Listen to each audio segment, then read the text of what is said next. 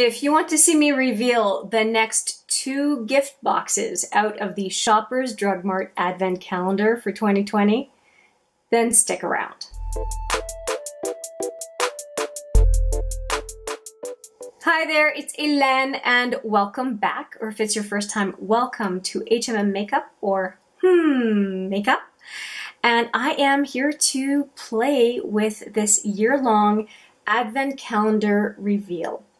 I have just decided that I have so much fun using an Advent Calendar all year that when I buy an Advent Calendar around the holidays, I actually keep it for the next year, and it's perfect because there are usually 24 products and I can just reveal 2 per month and just feel like it's Christmas all year round. That is why I do it. And this Advent Calendar from Shoppers Drug Mart was pretty amazing. I think it was 92 bucks or something like that before the Shoppers Drug Mart discount, and the products are deluxe size or in some cases full-size products of mid-tier to luxury brands. So I'm really happy to be playing with a bunch of new products or rediscovering some products that I have used that are actually pretty good quality.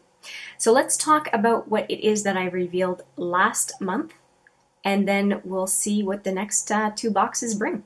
So today I am not really wearing foundation. I have a little bit of concealer under my eyes and around my nose, but you can really see my skin in this video, and I've got a little black speck. Why didn't you tell me I had a little black speck on my face? Anything else going on? No, I don't think so. Okay, so the reason I'm showing you my face, neck, a little bit of my décolleté is because I committed to using this tinted moisturizer in the last video. That is one of the products that I revealed. And I'm really happy that I used it because I got a really good feel for what it does. And it does really make me feel like I have a bit of a tan. So I didn't want to put foundation or anything because then you wouldn't be able to see my skin color. I do have blush and highlighter on, but I still think that this gives you a good idea of what the skin tint looks like. Now I'm quite fair, so I can just show you my skin usually, and you can see that I'm deeper for the headshot compared to my skin usually. I am pretty happy about it. It's called an Everyday Tinted Moisturizer and Primer, and I think it worked well. The only thing that I will say is a substantial amount of color comes off when I put a toner on, and I don't know if a toner would continuously dissolve this kind of thing, but I used it every day. So I was not shy in applying this, and because I wanted to really see what the damage was, what it would do to my skin. And I didn't think I'd like it, but I do.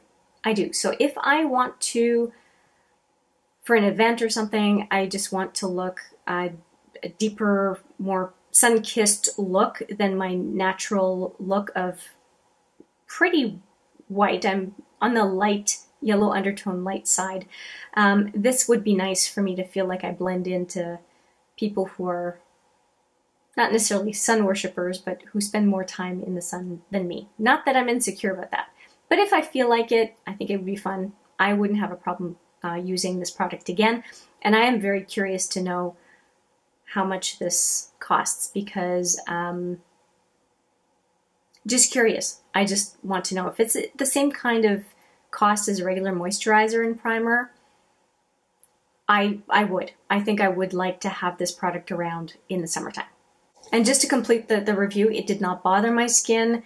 It felt like just a regular moisturizer, and I do think we need to heed the suggestion to wash our hands thoroughly after application because it does get kind of caught in between the fingers. And one day I almost missed a spot of washing off on my hands, and I'm sure that I would have had a very deep spot here between my middle and ring finger. So just a cautionary note there. Now for this was a 2-for-1 in box, I think number 7, no 8, box number 8 last month. This little pairing came together in one box within the box from Smashbox. So this one is a primer that is the Smooth and Blur. Yeah, Smooth and Blur. And it does indeed smooth and blur. And I think I can do it on my hand here just to show you. So this is what my hand normally looks like. So you can see the texture on my hand. And let's do a little blurring, shall we? Let me just put a little dab of it on my hand. And let's see how smooth my hand can get. I was pretty impressed with its blurring ability. I think that you can see the difference on my hand a little bit here. It just kind of smooths, it really does. It really smooths things out. I don't know if you can tell the difference between my two hands, but it does make a difference on the skin. And so I was using it right here and around my nose and on my chin. And I really like that. It virtually made my pores, I don't have huge pores, but they did make my pores disappear before I went ahead and put foundation. And I don't mind it. I don't mind it.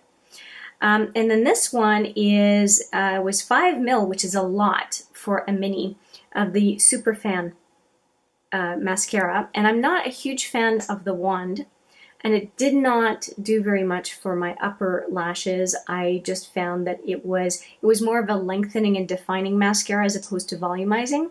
So what I've been doing is I've been using it on my lower lashes, and in all fairness to the mascara, I pinch off the ends because my lower lashes are pretty long. So it's not, if you can see the ends of my lashes, it's not because it's not covering it properly. I actually pinch off the mascara because otherwise I feel like a French clown. You know, the clown's called Pierrot. That's what I feel like I look like if I let my lower lashes completely get coated with mascara. Upper lashes, I don't have an issue, but that I did not put this one on the upper lashes because, like I said, it didn't feel like it had much impact. What I'm wearing today is the Lash Brag by ABH. But do I like this for lower lashes? Yes. But it definitely is not my favorite just because I like volumizing mascaras so much more. Like the Stila Huge, the Monsieur Big from Lancome, and the Lash Brag from ABH. Those are more the mascaras that I am drawn to purchase. Okay, reviews are done for what I revealed last month. Now we're heading into the month of May, and the month of May would mean the 5th month, so I should be revealing products number 9 and 10. So let's take a look in here and find them.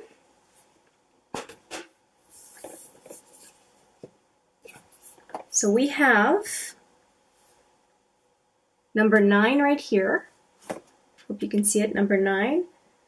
And 10 is right up here. So let me free up those boxes and we'll see what's inside. And no, I have not cheated. I have no idea what's in those boxes.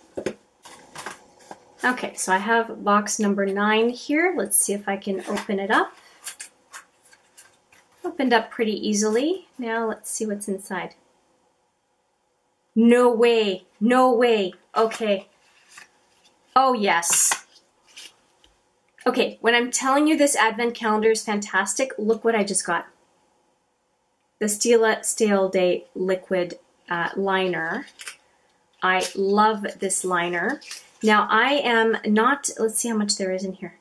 0.008 fluid ounces, so it is really quite a mini. But here's the thing, I'm not going to use this little guy in here because I have one of these on the go. So what I'm going to do is for the month of May, I'm going to use the one, because I always have a bunch of liners going at the same time. For the month of May, I'm going to use my Stila liner exclusively, or for the majority of the time is what I'll say. And put this one aside in my backups because I don't see why I would use this one, although I should show you the tip just in case there's any sort of difference between it and, oh no, it's the same. It's a very, very nice liner. It is one of my favorites. I have some favorites. I really enjoy the Fenty Fly Liner. I enjoy the KVD Trooper and Trooper Tattoo. tattoo liner, I think. Anyway, I have some of the minis of the KVD Vegan Beauty liner, and pretty sure it's the tattoo liner. And then, so I said Fly Liner, Stila, and KVD Vegan Beauty. Those are the big ones as far as my favorite liners go, if you're curious. So I'll put this one in my backups, and like I said, I will use my Stila liner. I don't want to be wasteful. I don't want to open one up given I have another one on the go. But I highly, highly recommend this brand's eyeliner. I think it gives you a crisp line, looks great, stays all day. As the name implies, it does stay all day. Okay, now for the big box that has me very interested, intrigued even. I need my trusty bamboo stick to open this box up without tearing it. There we go. Something's shaking in here. Oh, nice. The eye-opening vegan mascara by Lise Watier. That is so neat. Now I have a bunch of mascaras on the go, but I will try this one. I had the SuperFan last month, so let's take a look at the wand on this one. So it looks like a defining mascara based on what I see on the wand. And so what does it say again? Eye-opening. No idea. And it says it's a vegan mascara with black quinoa. So no idea. How much is in here, does it say? Ultra black, and it is 0.3. Is it 0.35 or 3.5? I can't tell. Made in Italy, but it's so small I can't tell. Maybe the camera will magnify it for us. I can't tell if it's 0.35 or 3.5. Not sure. I'm hoping it's 3.5. That would make sense for a mini mascara. Otherwise, there's really not a whole lot of product in here. But that's great. I got a liner and I got a mascara. What a great pairing for this month of May coming up. Yeah, I'm really happy about that. Let me know what you think of the two picks. Do you have a favorite in the couple things that I talked about today? Actually, I guess five things that I talked about today, 2 that I revealed and 3 that I had last month.